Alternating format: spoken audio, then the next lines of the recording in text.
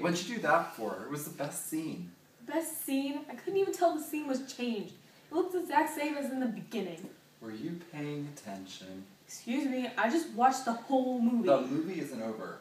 Whatever, the majority of the movie, and I didn't get a word of what they were talking about. Dude, Shakespeare is boring. Why, hello, milady. Ah! It's talking! Shakespeare? The one and only. Aren't you a fine fellow? Sydney, it's the bard. He's come back to us. You are in the presence of William Shakespeare. Don't you have anything better to say? Yeah. Why is your work so boring? Excuse me?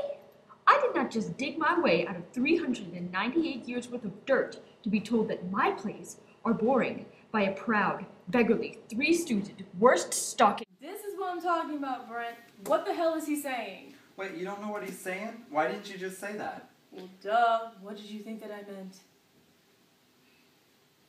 True. Alrighty, well give me somewhere to start and we'll break it down for you. Can we start at the beginning? Ha, sure. Okay, so do you know who's who? Yeah, ish. I know that guy is the king. I'm pretty sure he's a bad guy, but I didn't catch any names except Cordelia. I don't know which one she is. Alright, so pretty good start. Yeah, he's the king. King Lear, which is also the name of the play. Yeah, I got that much, Brent. He has 3 daughters, Goneril, Regan, and Cordelia. Goneril is married to Albany, and Regan is married to Cornwall. Okay, who was the old guy at the beginning? That was Gloucester, a nobleman in King Lear's kingdom. His son is one of the bad guys, Edmund. The thing about Edmund is that he's illegitimate, so he doesn't inherit any land or money from his father. Ouch, that's gotta suck. Wait, so who inherits? Edgar, milady, his eldest and legitimate son. We haven't seen him yet, but Gloucester talks about him at the beginning of the show. Okay. You got all that? I think so. Alright, so basically what's going on here is King Lear wants to divide his kingdom between his 3 daughters and basically house hop between them. After he divides the land, he will give Cordelia to one of her suitors, either the King of France or the Duke of Burgundy. Before he divides the land, the arrogant pig makes his daughters flatter him by telling him how much they love him. Goneril and Regan go first, basically pulling every cliche they can think of out of their... But when it comes time for Cordelia to tell him how much she loves him, she can't flatter him. She says that she loves him like a daughter to her father, but some of her love must go to her husband. Lear misinterprets his goodness and disowns her. What? What a jerk. Kent tries to defend her. Oh, we forgot about Kent.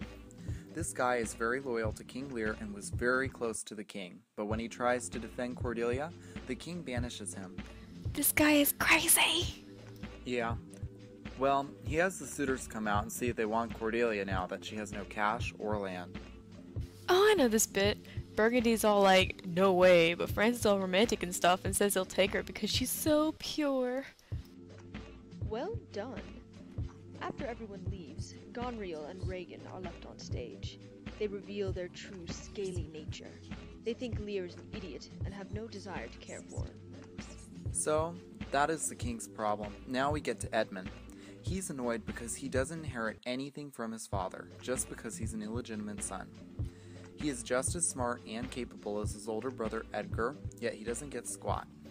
So, he tricks Gloucester into thinking that Edgar wants to get rid of Gloucester, using a letter that he, Edmund, forged. Gloucester is of course enraged, and demands Edgar be brought to him, while Edmund acts astonished. Then Edmund tries to find Edgar and warn him that Dad is angry and that he should stay away from Gloucester for a while. He also tells him to carry a weapon. And Edgar has no idea what the hell is going on. Not a clue. Edmund gets Gloucester and Edgar to trust him, even though he's trying to destroy them both. Jeez, what happened to Kent? We'll get there. So now we're in Goneril's house, with word that Lear is coming to stay. Goneril's angry because Lear hit one of her men, Oswald. She says that she doesn't want to see Lear and to disrespect him, has Oswald tell Lear that she's too tired to receive him. Meanwhile, Lear and his 100 knights are making their way to Gonriel's house. Kent, disguised as a poor man, convinces Lear to hire him as a servant. They all reach Gonriel's house, but there's no one there to greet them. This is a slap in the face to Lear, who still thinks of himself as a powerful king and father. Lear summons his fool, who promptly makes jokes about the whole situation. What do you mean, Lear's fool? He is there for the king's entertainment, but also criticizes the king's actions. Gonriel finally does come out of her house, but she tells Lear that his men are disruptive and crude, and she wants to fire 50 of them. Lear is totally insulted and leaves, but not before raining down insults and curses on Gonriel. Disgusted by her father, Gonriel sends Oswald to warn Regan that Lear is coming to stay with her. Lear also sends Kent to Regan with a version of what has happened. Regan and her husband, Cornwall, go to Gloucester to ask him what to do. They take Kent and Oswald with them. Meanwhile, Edmund tells Edgar to run away from the castle. He has convinced Edgar that not only is Gloucester mad at him, but also Cornwall, who will soon arrive. Edgar flees, and Edmund lies to his father, saying that Edgar was going to kill Gloucester. Thankful to Edmund, Gloucester says that he will give him all his lands. Regan and Cornwall finally arrive. Kent sees Oswald and remembers that he insulted Lear. Oswald doesn't remember Kent, and is surprised when Kent attacks him. The fight leads to Kent being locked in the stocks. Let me guess, this would be a huge insult to Lear. Yep, but Ken is fine with being locked up because he's able to read a letter he got from Cordelia about her plans to save the king. When Lear gets to Regan's house, no one is there, so they go to Gloucester's castle. Here he finds Kent locked in the stocks, and he is outraged.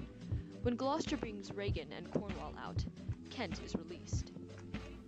We think everything is going to be fine, but as Lear starts to talk about how Gonriel insulted him, Regan stops him. She defends her sister and demands Lear go back and apologize. Speak of the devil, look who just showed up. Gonriel. This whole time, Lear thinks that Regan is going to house his 100 knights, but Regan says she is only taking 25. When Lear tries to go back with Gonriel, who said he could have 50, she says he doesn't need any.